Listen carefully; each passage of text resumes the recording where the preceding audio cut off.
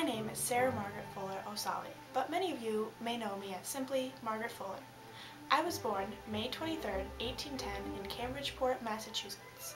My father was Timothy Fuller and was a prominent Massachusetts lawyer and politician. My mother, Margaret Crane Fuller, was a school teacher but left that occupation to be with my father. I was the first of 9 children, but only 5 have lived to grow up with me. My father is the main reason that I am a writer for women's rights. He taught me to read and write at a very young age, which is highly unusual, being that women are still looked down upon in this age. He also educated me in languages such as Greek and Latin. However, because my father was involved in political campaigning, I ended up attending Port School in Cambridgeport, then Boston Lyceum for Young Ladies, and finally the School for Young Ladies in Groton.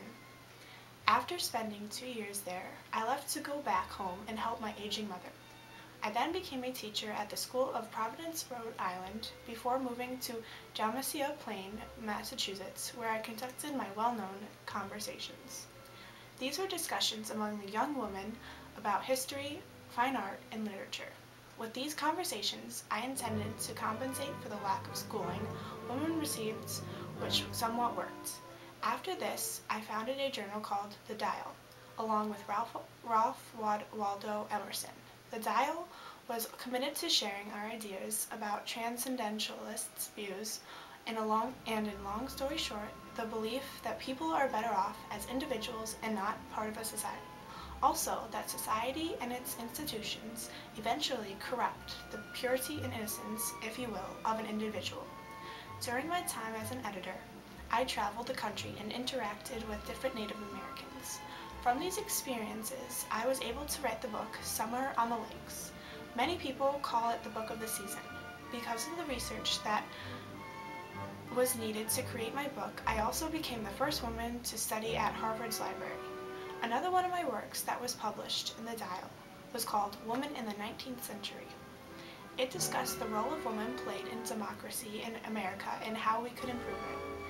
After leaving the Dial due to dwindling subscriptions, I decided to work for the New York Tribune, where I became the first female editor.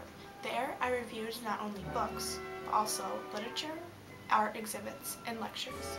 I even published different columns with a variety of topics such as literature, art, poetry, and social and political issues.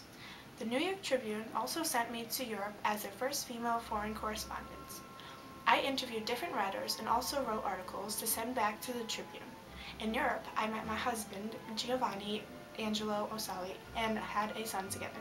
Now, due to the Roman Revolution, we're going to take a ship back to the States in a few days, and I hope to continue writing when I get back home.